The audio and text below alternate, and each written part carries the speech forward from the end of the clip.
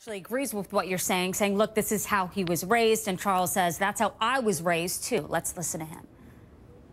I'm from the South. I understand boomers' rage and anger, but I think, listen, we have to accept we were born in, he's a white guy, I'm a black guy.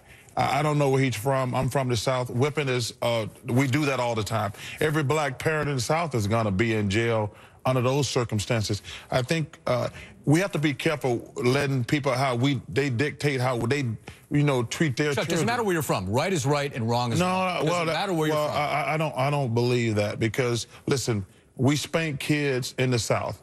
I think the question about did Adrian Peterson go overboard? But listen, Jim, we all grew up in different environments.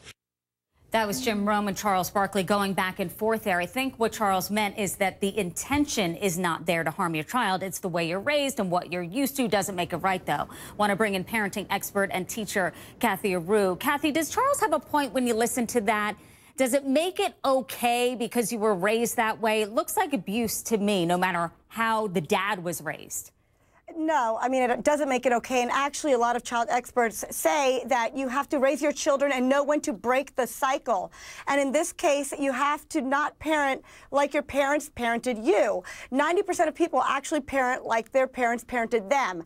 But many people need to learn to break the cycle, and that's what he needed to learn. So when he says he wanted to teach his son something, I think Peterson needed to realize that he needed to learn something. He needs to learn to break that cycle, and I hope he learned that day, and he's learned that from now on. Joey, is this about when you know better, you do better, or should he be criminally charged for this? When you look at the pictures, that's what kind of drew me to that side. That, wait a minute, this was abuse. This was abuse of a 4-year-old child. Sure,